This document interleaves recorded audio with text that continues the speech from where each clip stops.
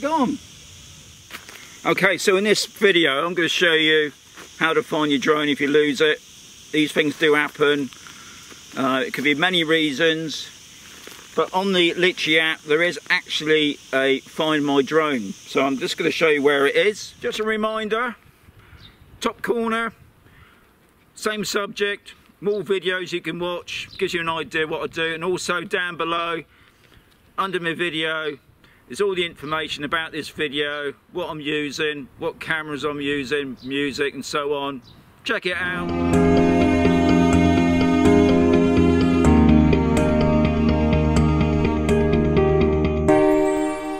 Right, so if we go into settings and then we go in general, and then down the other thing we got Find My Aircraft, so we just click on that. Right, apparently, right, so the little blue dot is where I am. Obviously it would have been a lot further, but because it's friggin' hot here in Spain, it's supposed to take me within 50 feet of the drone. I want to see how good accurate it is, so we'll just see how good it is.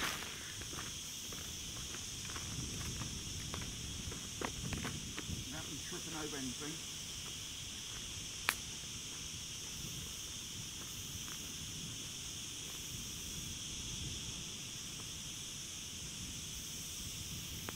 So, it's a bit like obviously a GPS tracking system.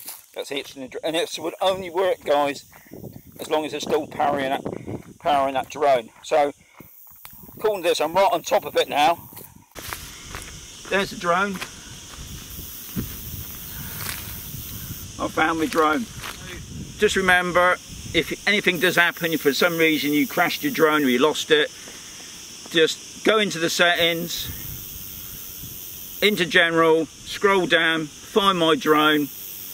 You'll see the little blue dot up here, and you just walk towards that triangular, which is the drone itself.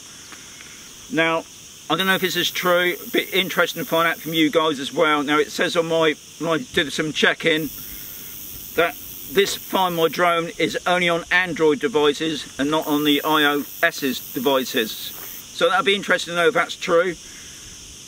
The thing I don't like about the Litchi app on this is, with the DJI Go apps, they actually do a screen record, because I have lost my drone. It took me 2 days to find it, and I found the screen record was a great aid also. Similar to this countryside, it had flown off into a cliff and then rolled down the cliff into this sort of bushy material stuff, and it was the same sort of thing. All I could see was the ground, really, couldn't see the landscape. With the Litchi, that doesn't seem to do that. I mean, I had to put on my own screen record just for demonstration purposes, but I think it used to do a screen record, and I believe that was just for the iOS devices, not for the Android. I might be wrong, but I'm sure that I'm right on that. That's where I think DJI have got a bit of an advantage.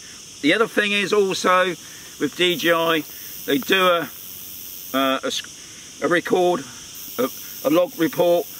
You can follow that. Now, both will work on the same principle. If once you've lost the signal of the drone, it will only take you to where the last signal was. Now mine was still working, thankfully, but sometimes that happens. So I don't want to put you off. I won't put you off. It's still a great device. You can buy GPS tracking things that you can put on your drone if you want. It doesn't happen much, guys. You know, it's just one of those things that, you know, unfortunately it does happen, but it doesn't happen a lot. Most of the time, I've got 4 drones. And I've only had one where I had a flyaway, and thankfully I found it the next day. So hope you found that interesting. It'd be great to know on the feedback about, is the Find My Drone only on the Android devices and not on the iOS? Maybe that's been different, but when I did a bit of research on the net, that's what it said to me. So like I said before, keep watching. There'll be another one next week. And Fly safe.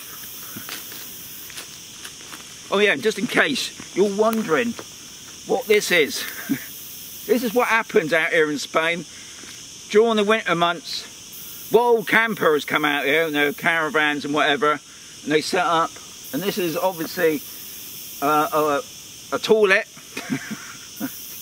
Anyway, nothing to do with Litchi. Catch you next time, and keep watching.